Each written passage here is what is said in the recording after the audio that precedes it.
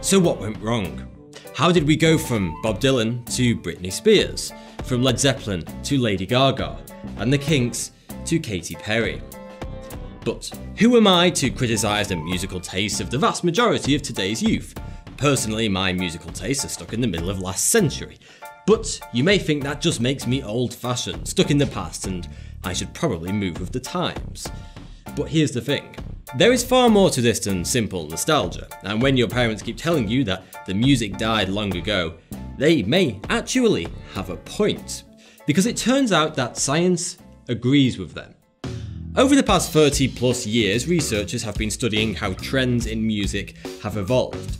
And a recent study in 2012 by the Spanish National Research Council revealed that the suspicions of somewhat antiquated individuals, such as myself, are very true.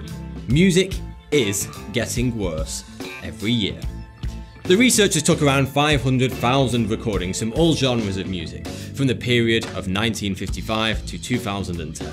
And they meticulously ran every single song through a set of complex algorithms.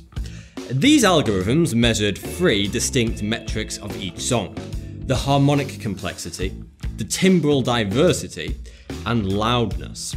The most shocking result that the researchers found was that over the past few decades, timbre in songs has dropped drastically. Timbre is the texture, colour, and the quality of the sounds within the music. In other words, the song's richness and depth of sound. The researchers found that timbral variety peaked in the 1960s and has since been steadily declining. The timbral palette has been homogenized, meaning songs increasingly have less diversity with their instruments and recording techniques.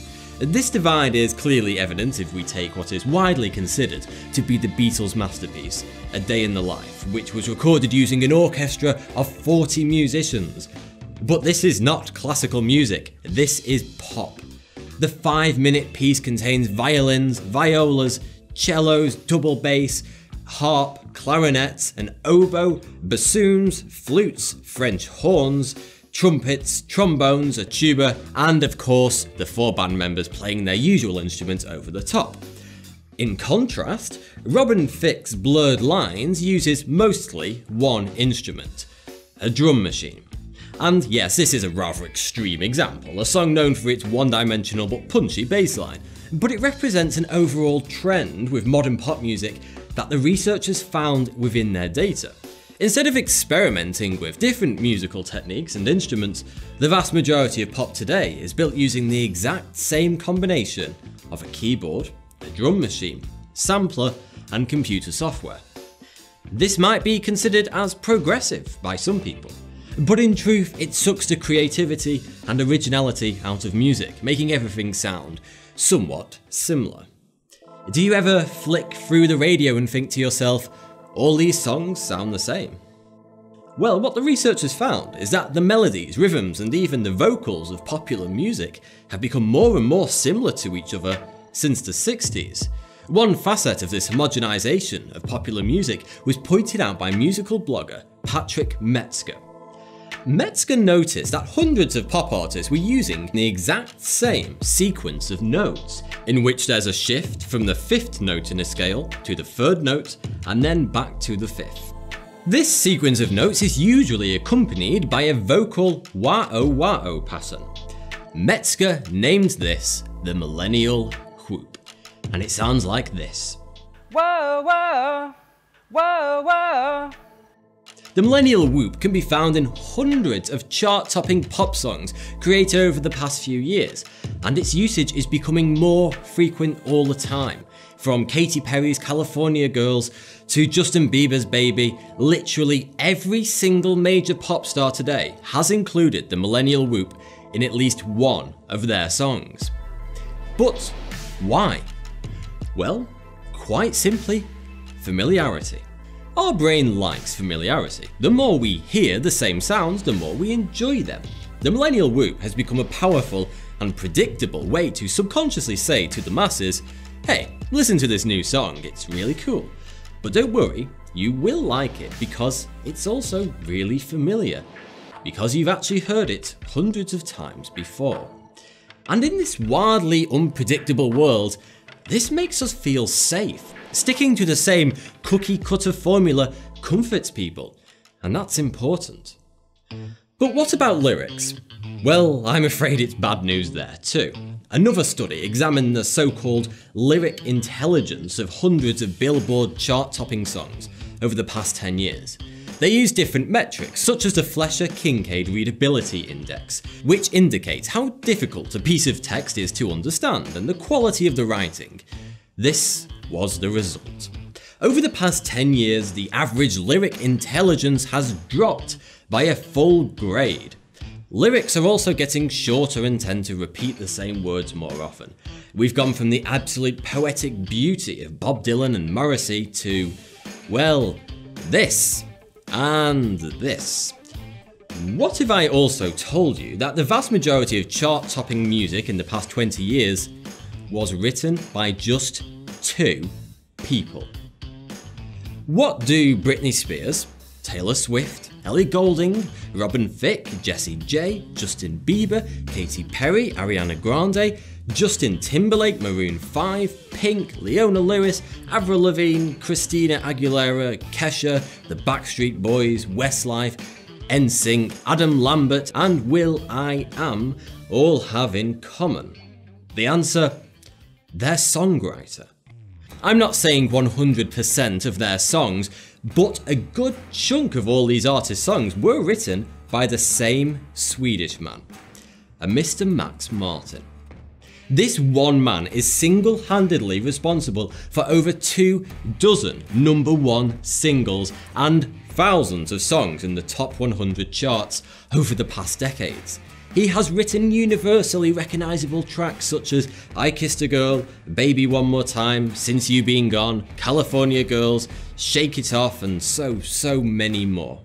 And if Max Martin didn't write it, then American singer-songwriter Lucas Gottwald most probably did. Known professionally as Dr. Luke, together with Max Martin, they account for the lyrics and melodies behind the vast majority of pop music today. You've likely never heard of them, and that is very intentional. These 2 men are the hidden pop factories behind virtually every single band that is played on the radio today, and probably every musical act you grew up with if you're under 30 years old. And you wondered why everything sounds the same.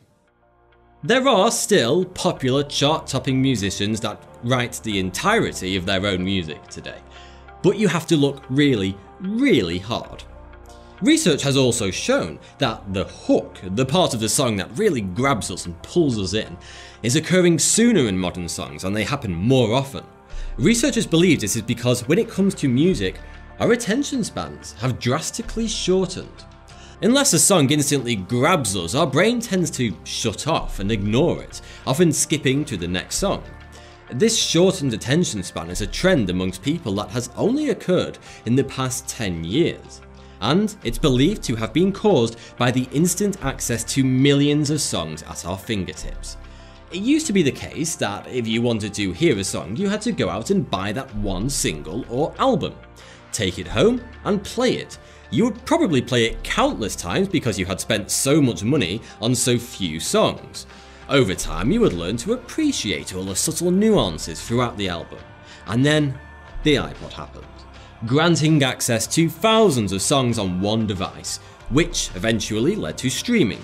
Today, we flick through songs on Spotify without much thought to each song's subtleties and unique talents.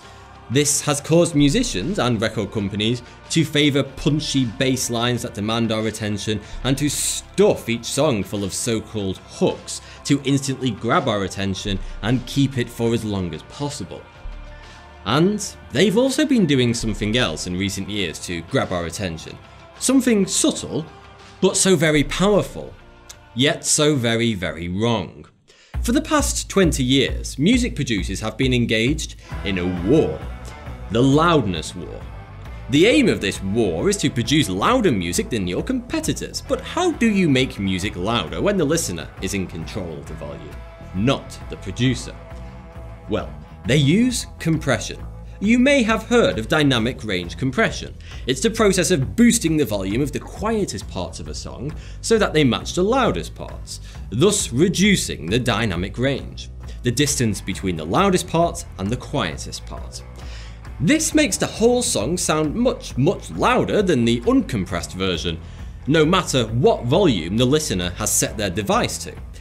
It's like me standing in the middle of the street and mumbling nonsense to myself, occasionally whispers and sometimes speaking a bit louder. A few people might notice and avoid me.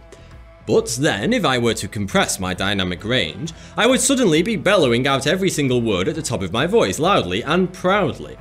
Suddenly, everyone turns around to look at the crazy man shouting in the street and the police would be called. But this is exactly why producers do it. As the market has become increasingly crammed with similar sounding pop music, making your song shout louder than all the others ensures it will be heard amongst all the competition. But there's a big price to pay for loudness.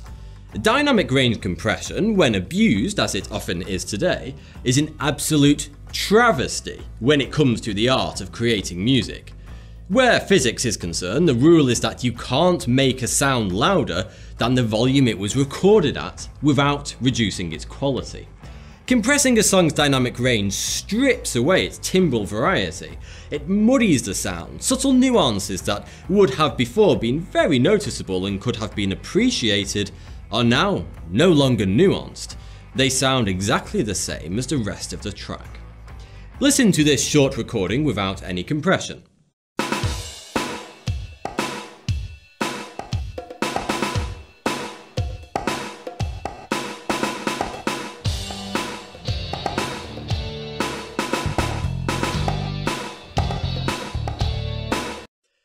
Now hear what happens when the dynamic range is compressed to match that of modern pop music.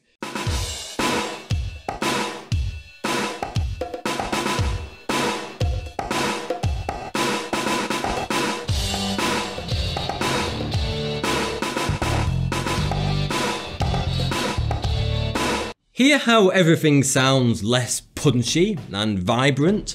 The drum beats stand out less, everything just makes less of an impact.